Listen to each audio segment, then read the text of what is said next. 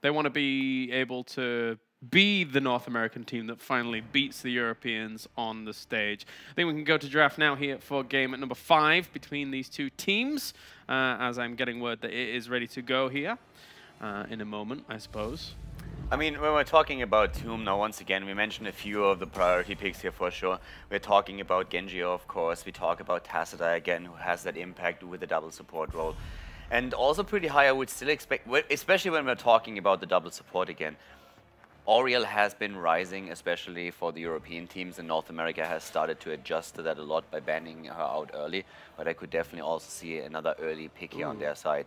And this is exactly what I was mentioning earlier. Get rid of the Genji early on. Psalm has just shown way too often now in the last 2 games how impactful he is on the hero. Just get rid of it, man. Drop it out of there. Should see a response here on the right side. I don't mind getting rid of the Tacita with the Oriel. Ban. Yeah, I think that's smart from Tempo. They just recognize that Oriel's too hard to deal with. Who's that, Tacita? Yeah. They're just speeding right through this draft, man. They're doing my job for me. I don't mind it. Yeah, it looks like a Tastar first pick from GFE. They have another opportunity here in the draft to pick from many options. They could go into the Vala that Fenn's obviously favored pretty heavily. They could go into the Tracer like they did versus Expert. But I'm really curious to see what Tempo Storm responds with if they do prioritize the Uther, whether or not they prioritize Stitches. There's a few power picks that I'm really curious about. Do you have to pick Uther here more or less now?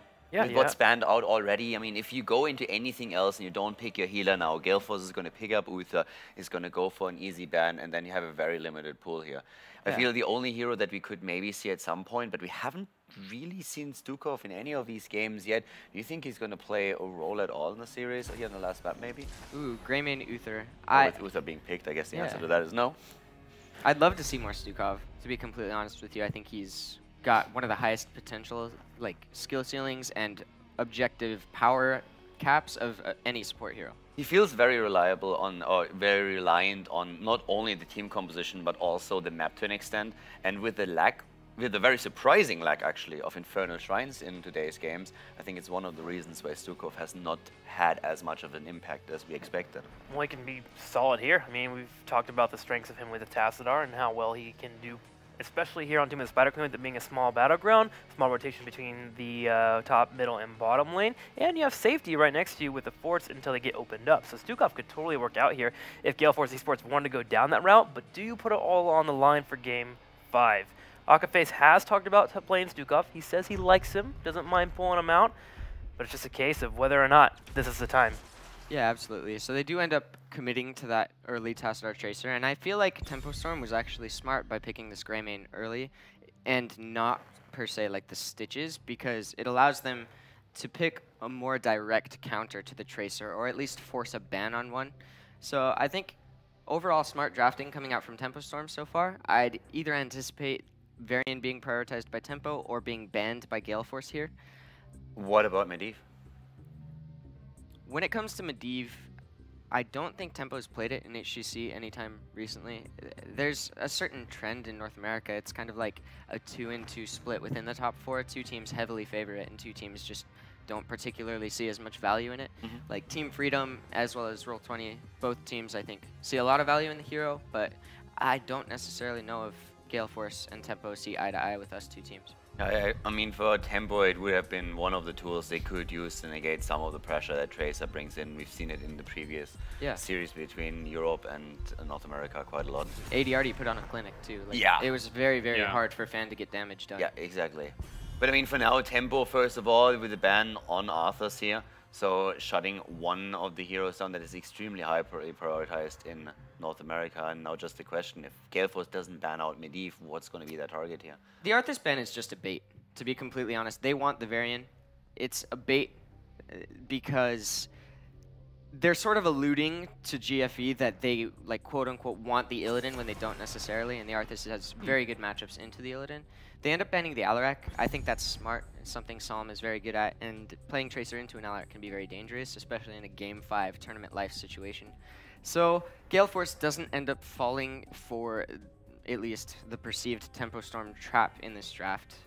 And it's really interesting. I don't know what Tempo Storm will pick here. I mentioned earlier that I anticipate a Varian, but at the same time, Varian does have a little bit of a weak early game, and Tempo might not want to opt into the Varian just for that reason alone. Wave clear is definitely an issue with Varian. You have Grey main that can already provide some wave clear, but that can of course not be the only hero that you rely upon on a map like Tome of the Spider Queen. So if they go Varian, they also need, I feel, to heavily stack into the blow up in the 4-man. They have Grey main for that, but they would need someone else to deliver a punch. I mean, gosh, this might be a little bit crazy, but what about, oh, never mind, it's going to be Stitches and Chen. They just moved straight into that. So they're looking for hooks into Uther, lockdown for Grey main burst, and they have Chen for that bottom lane. So finally, Tempo Storm goes with the ace up their sleeve. Chen. Yeah, I mean, I like the thought process behind it. I think it's going to come down heavily to execution, but the Stitches does make a lot of sense.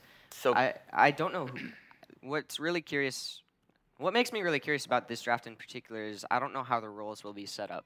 Because Cattle has historically been the Chen player for the team, but we have seen in HGC Fury sometimes flex off to that Chen.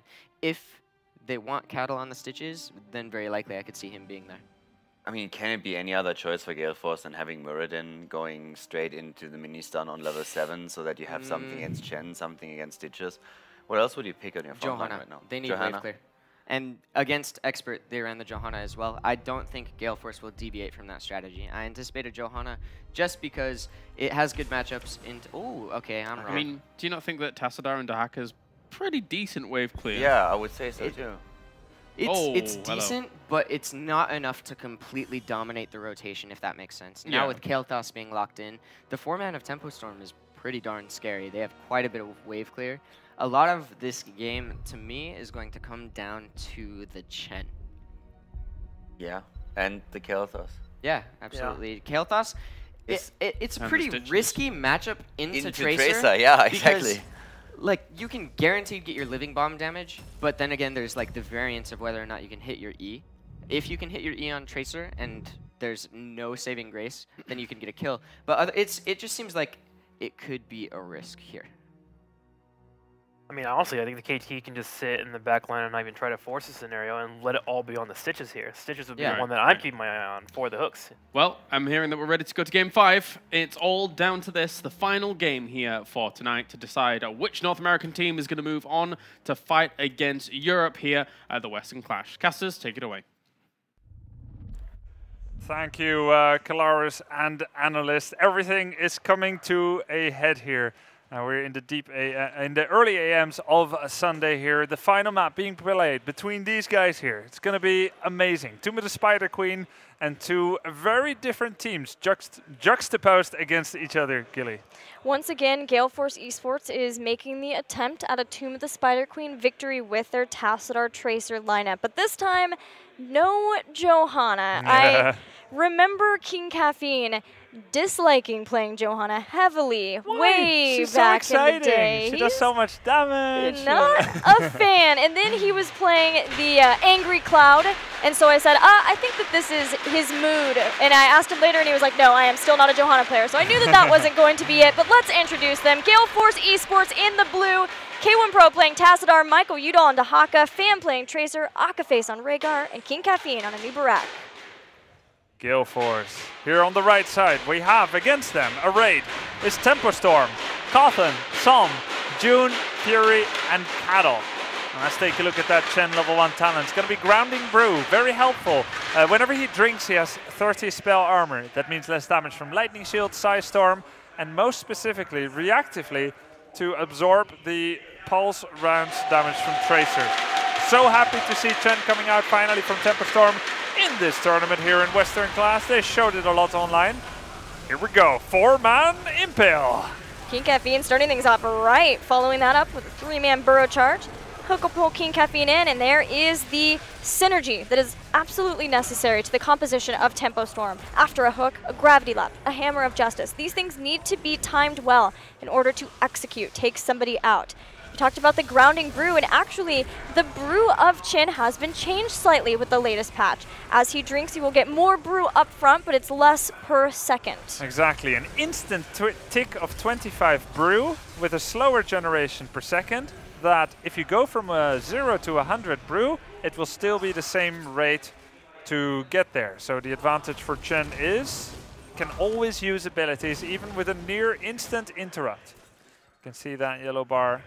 Now we can't, but trust me, it's still there. Tracer already has the pulse rounds available in a very short time. Grounding Brew will help with the initial pulse bombs. Oh, Hook hits Fan. Fan's got to be careful, but still had recall. Not everything in line quite yet for Tempo Storm to execute. Nice combo there. Stitches Hook into Hammer of Justice, into Gravity Lapse. Equals a dead hero if the support isn't there, if the escape tools aren't there. Kel'Thas goes for Mana Addict. It's a good battleground to do this on, and it will again help him get some more self-survivability. Yeah, everything is about that Tracer. Once you get 20 globes, you get a shield equal to your mana pool. By that time, you'll have 900 plus mana, which is more than a third of your health pool at that time. Nice to have a shield that can help you in such a manner. Meantime, rotations go on. Keep in mind, this is a slow game plan by Gale Force. Except for the Anub'arak, which was a Johanna. This is the carbon copy of their draft against Expert earlier on, where they took Expert to the brink. That it is, and it was a surprising brink that they were able to do that with this composition. Exactly. One that you would consider unorthodox on Tomb of the Spider Queen, but Gale Force were able to make it work. And it all comes down to the Tassadar and Tracer lineup. This time, not worrying about the armor with Kala's Light. Full-on Kala's Embrace to allow Tracer to continue to heal herself back up. Tracer finds the hook again, but not an unwelcome invitation. He uses that immediately to start doing some more damage. Note how Fan is not using his pulse rounds on cooldown for poke damage. He's waiting for some kind of moment. He would have had 2 more pulse rounds by now, but he wants to make sure that he can capitalize on actually relevant situations, rather than just damaging, getting it out healed, using it again and damaging, and maybe not having it during a potential blow-up period. It's far more important for him at this point to have the patience, and there is our first pulse bomb. Vecti on Caterpillar. Not that effective, of course. Uther has the 25 armor, but he's halfway back to having it again. Hook lands. This time Gravity Lapse comes out, but K1 Pro is able to dimensional shift away. There's a lot of escape for Gale Force eSports. Again, if Tempo Storm wants to be able to kill someone off of these hooks, everything needs to be on point, communicated, especially the follow-up stuns after the hooks, as well as communicating that the hook is going out. Exactly, and so far they've been doing it pretty well. But Gale Force eSports, I had a little bit of a chance to talk with them after their first game against Expert, and if it wasn't clear yet, the plan for this comp is to out-wave clear, to out-rotate, to outpay, and to basically out-push the opponent team, in this case Tempo Storm, all the way to a win. And takedowns really don't come into the formula all that much. It's not that important. Well, the setup here is good for Gale Force to start doing that. They have moved into the mid with their Dahaka too, trying to take out some of these towers that have been drained from ammo, but making sure that they are maintaining a consistent soak in all of the lanes while these Web Weaver pushes are going on. Tassadar Tracer in the meantime in the bottom lane, applying pressure against the Chen lane. Dahaka has rotated up against Greymane. Nice little damage so far. We've got 6 towers down, a little bit of fort damage, better than they did against Expert. Against Expert, they also got the first turn in, Gale Force, but they only got 6 towers with 0 damage on the fort. Nice cleanse, Fan will be fine. Boulder Flavor over Brewmaster's Balance for Fury. This is a common talent that we saw even at the mid-season brawl when paired with the Flying Kick build that I believe it was Reset was running from MVP Black. Getting the initial shielding a bit more, and then also the extra persistence for 1 second after he stops drinking, and that makes sure that he has the shields from Fortifying Brew when he goes in for the Flying Kick to get the extra damage off of Deadly Strike. Nice Chen build here. This time it's Fury that's playing it. Used to be Kato, of course. He's been working on those heroes, they said in the interview. Yeah. 3 gems away for Tempo. Bed of Barbs slowing things down, as do the Locusts. Gale Force has such a great stall composition. They have the vision that Oracle can give from Tassadar and being able to watch over on both of the turn-in points, and so many different heroes who can safely delay turn-ins for Tempo Storm. So annoying. The Beetles, the Psy Storm at large range, Tracer. There's a lot of things that stop Tempo from paying. All they want to do is just just a beta gems, 3 more. But Gale Force is not allowing it, and they're on the horizon, having level 10. And when that happens, and they get a turn in, that's when you really start to do some serious damage. That's the game plan here for Gale Force. The closer that Gale Force get to 10, the more Tempo Storm step out, hoping to get a pick. One final hook went out, but Caterpillar and the crew were not able to claim a kill on Gale Force eSports, the first blood of the game, and Gale Force reach their heroic abilities and start turning in gems necessary for a second. Fan gets hooked in. Thankfully, the heals are there. Cocoon even being used. Caterpillar gets the pulse bomb and a force wall. Yeah, that's a 10% extra health there. Quantum Spike, body blocks are good. Stitches goes down. Tempo Storm thought that they smelled blood in the water, but the turnaround and the desolation is complete here. Gale Force eSports get exactly what they want. They keep Fan alive. Tracer flies away like a butterfly, and they get the monsoon swarming down over Tempo Storm. Double kill, even as the red web weavers do come out here for Tempo Storm. Yeah, unfortunately for Gale Force, they didn't get a turn in on top of this to snowball, but Tempo Storm has essentially wasted a lot of power with their web weaver phase. Yeah. So it's still a win-win in Gale Force's books because they got heroic abilities first and capitalized in being able to catch Tempo Storm out of position without heroics of their own. Yeah, this reminds me of the curse that Tempo Storm took on Cursed Hollow, that 5th tribute. They get the objective, but they lose heroes. They bite off a little bit more than they can chew. During the web weavers, they lose their own top fort and they're pushing in with a 10% HP web weaver. Gems are wasted. The most Tempo Storm are going to get are some towers now, as the final web weaver in the mid will fall. Unless they can get some kills, there's a hook. But King Caffeine makes it out A-OK. Akaface there making sure that he can help him get out. Cool hook, cool combination and follow-up. And Nubrak drops to 30%. I don't think he would have died if Dampen Magic wasn't available. But the fact that if you want to take down a Nubrak, you must first take away Dampen Magic. Look at that slam that Stitches just did 4 seconds ago. That means Dampen isn't available. It's on a 12-second cooldown. It's only active for 1.5 seconds. Anytime you want to burn him, you got to make sure to hit him with some meaningless poke to take it away. Now it's available again. A Nubrak basically unkillable for the team of Tempo Storm. Pulse Bomb stuns, Divine Shield is used, and that's a long cooldown for Tempo Storm. They would ideally get something done along with it. Putrid Bile even being used and narrowly escaping the force wall to get Cattle back and healthy. Recall forced every time Tempo Storm uses a hook and can claim some sort of cooldown, be it Ancestral Healing ideally, even a cleanse. They know that in 16 seconds they can try again. Akaface got isolated a little bit. Damage dealers for Tempo, too far away, specifically Greymane. Nice hook on Nubrak, but the burrow charge goes away. Force walls will continue to be a bane in Tempo Storm's existence in this final game of the best of 5 series. They were even the team experts. At level 20, it gets so troll. Oh, 34 gems, Fury! He gets away. Back in the safety, even if he had gone down in a rough situation for Tempo Storm, at the very least he was in position that hopefully Tempo Storm could have picked up those gems. But you're right, nobody holding that many gems wants to be caught. It is such a terrible feeling, especially in this high-stakes game.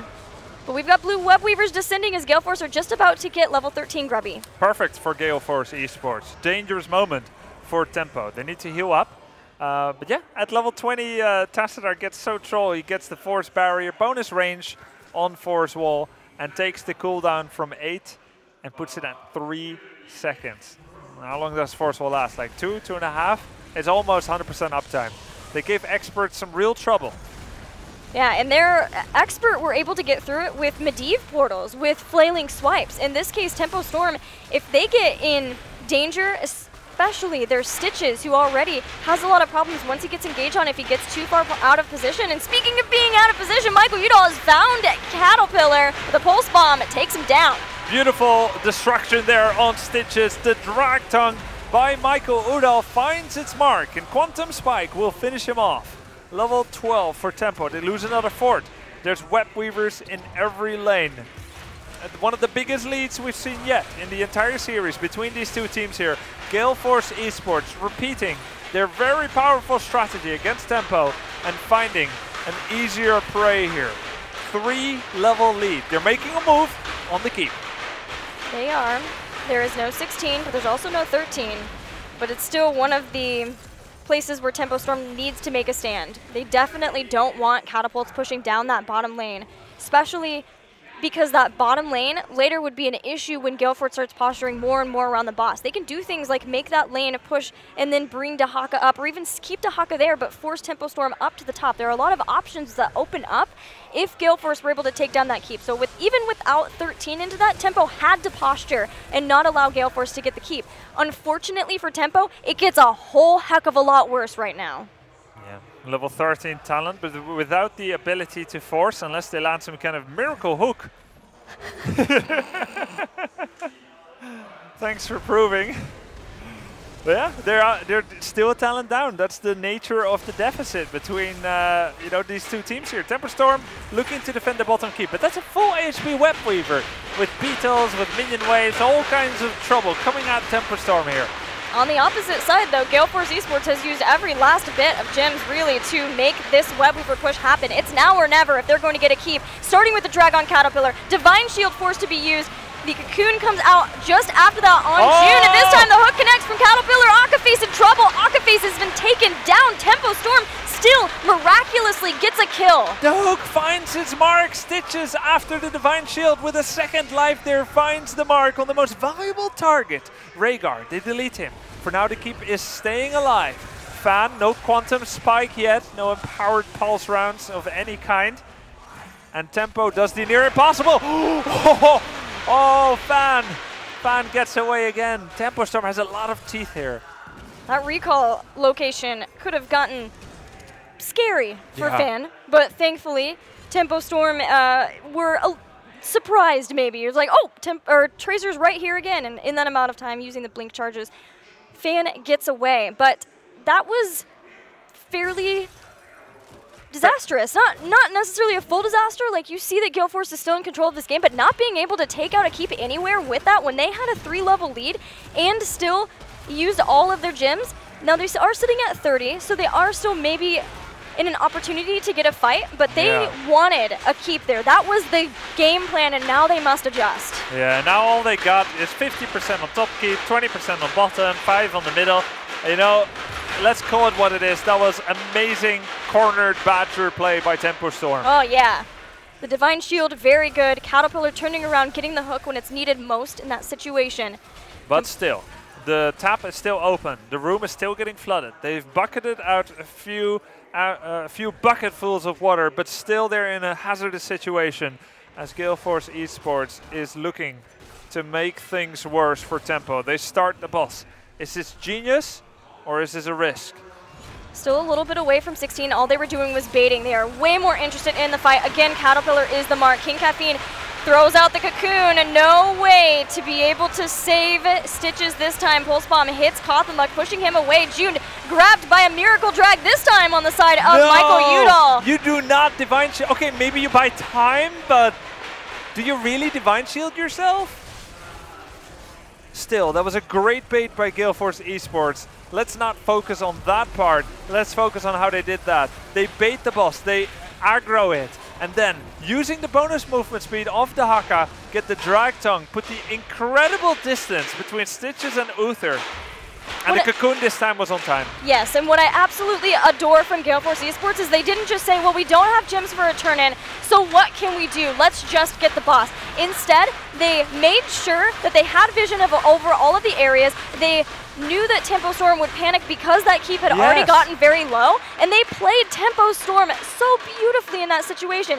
Finally, Tempo will start to turn in some gems. They actually don't have enough just yet turned in for Web Weavers, and this is giving time for Gale Force to start escorting this boss toward the top lane, getting closer and closer to the core of Tempo. Yeah, there was some interesting maths there as Chen was brought in as well to pay. The keep is already down. The boss is high on life. Divine Shield not available.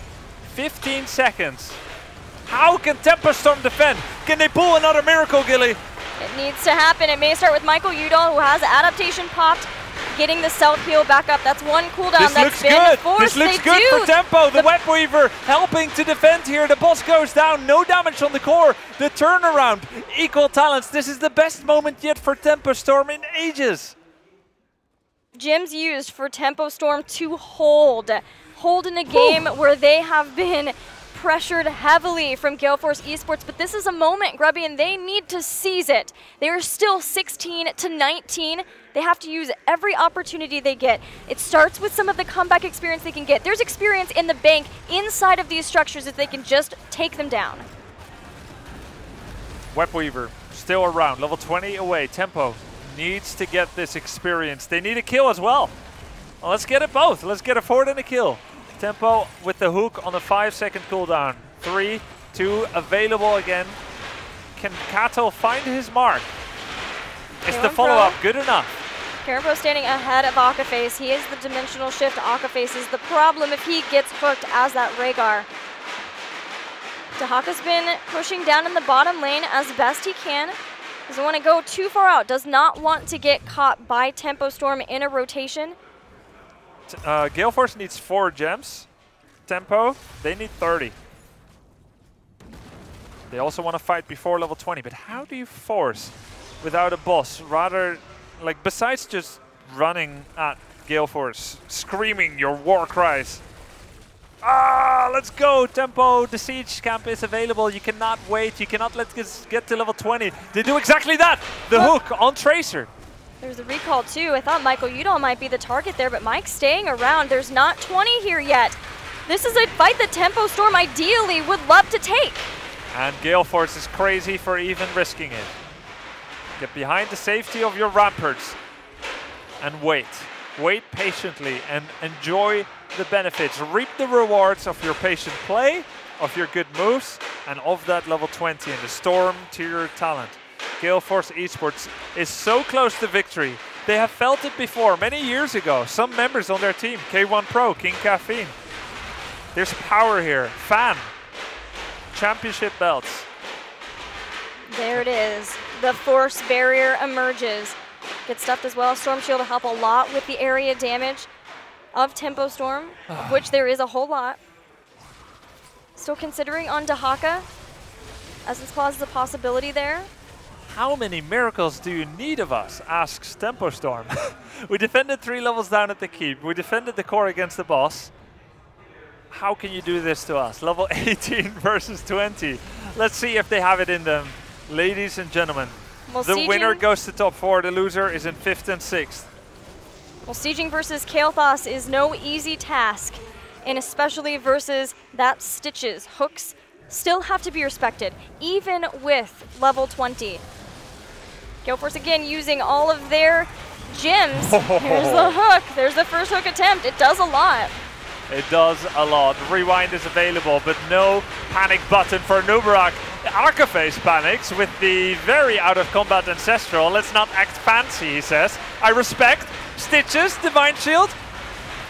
Gale Force made the best of that Ancestral healing, and now Stitches has been blown up. King Caffeine finds his mark, taking out the warrior of Tempo Storm. This may be the beginning of the end, Grubby. This could be it. Gale Force eSports with damage on the core. The shields are dissipating. The massive impale, the burrow charge. The warriors are wreaking havoc in the backline of Tempo Storm. That's 2 takedowns. 60% and going down. A third falls, and this is it. Gale Force can feel it. Gale Force takes out Tempo Storm and will be in the top 4 of the Western Clash. Wow. Michael Udall, Fan, King Caffeine, Arcaface, K1 Pro. They've done it. 3-2 victory. One of the hardest fought victories at the entire tournament. They are now officially here at the Western Clash. Gale Force eSports is the best North American team. They're in the top 4. They continue to fight to advance in the